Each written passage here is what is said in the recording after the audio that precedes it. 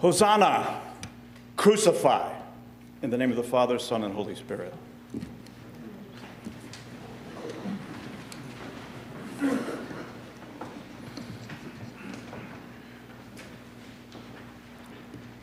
A few years ago, when I was serving as rector of Christ Church in Newton, New Jersey, in this diocese, we were just a couple of years shy of our 250th anniversary. And I found myself at the customer care counter of Lowe's hardware store in Hampton, applying for a church credit card. It was a business account. As I approached the counter, I noticed that the woman behind the desk, a millennial, had multiple piercings and was covered with tattoos. Now, I have no judgment for people that adorn themselves in this manner. I'm not being critical. It was just an observation. I'm thinking, as I approach her, she is definitely not going to get my humor. I would be correct. I'm dressed in black, I've got my white collar on, and she starts typing the info into the computer. And she asked me the first question. She says, "Years in business?"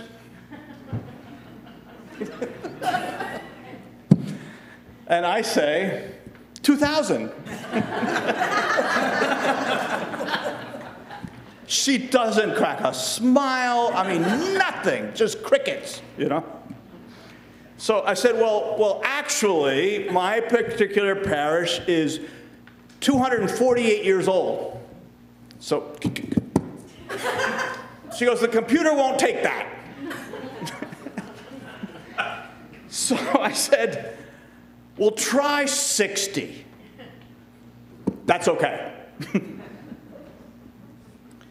Then she asked me this: "Does your business have any branches?"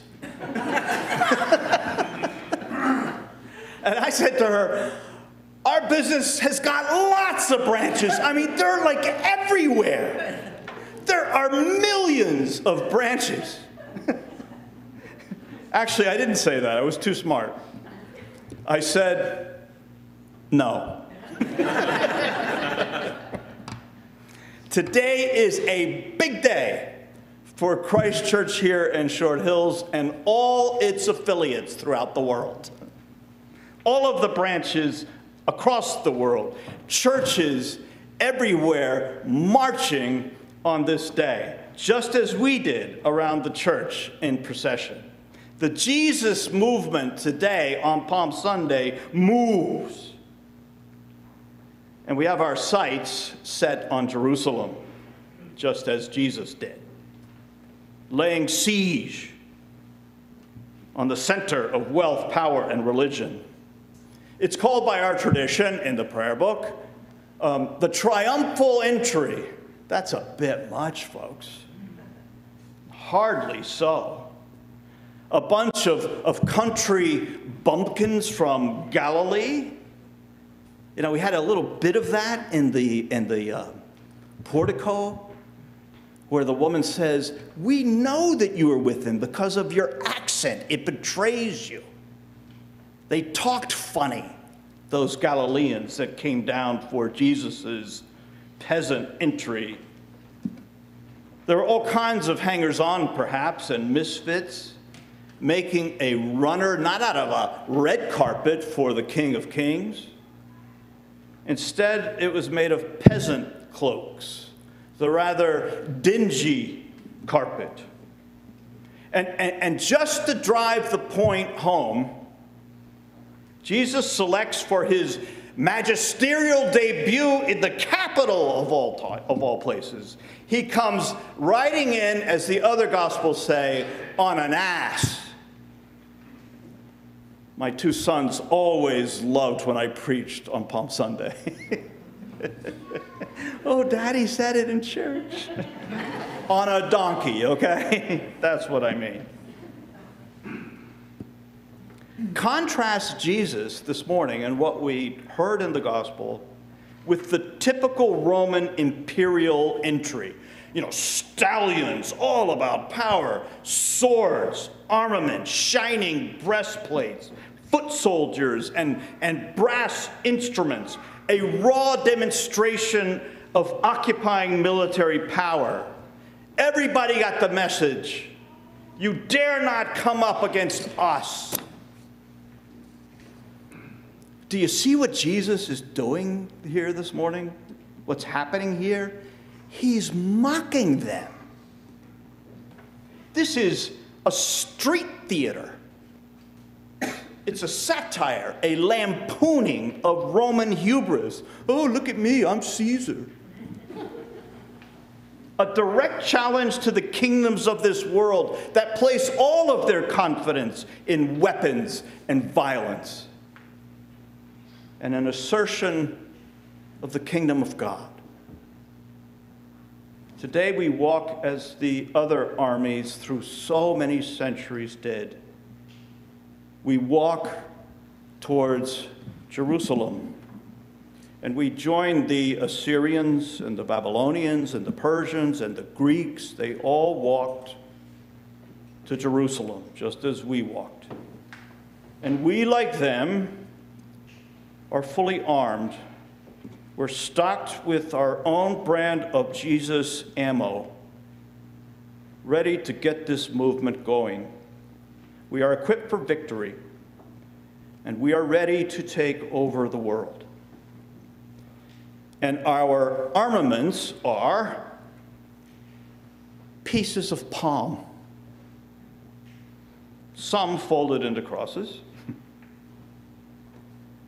We fight with altar linens and descants from the choir and food for hungry people. It's all ready to be deployed, launched on this Jesus mission upon the needy of the world. We're prepared to invade with musical notes and with prayers for justice and peace. The politicians and armies of this world don't stand a chance. They never have. I've been in Short Hills since September with you, having a blast. I love you guys. And I have not seen one single building anywhere near here dedicated to Pontius Pilate. They lost. But to our peaceful king, there are signs of Jesus like everywhere, all over the place. We started with our shouts of Hosanna. It's a curious mashup word of Hebrew and Aramaic. It means like, save us. Or even something like, saving has already started. It's coming right now in this moment. You've showed up, so salvation has arrived. And clearly the people who were shouting that out as they made their way to the city expected that entrance into Jerusalem was the saving act. But we know better. We know that it's what happens this weekend that saves us. The dying and the rising. Holy Week begins now. And we survey this clash of themes right here in this space. We look at this rather pathetic entry and Jesus' defeat on the cross. Look at what we did to him. Look at what he did for us. And we are the crowd that turns on him. On Sunday, we hail him. By Friday, it's away with him, away with him. Crucify him. A crowd can really turn on you. Sunday, he's our hero. But by Friday, the crowd is out for blood. And that's exactly what we got. The blood of Christ, the cup of salvation.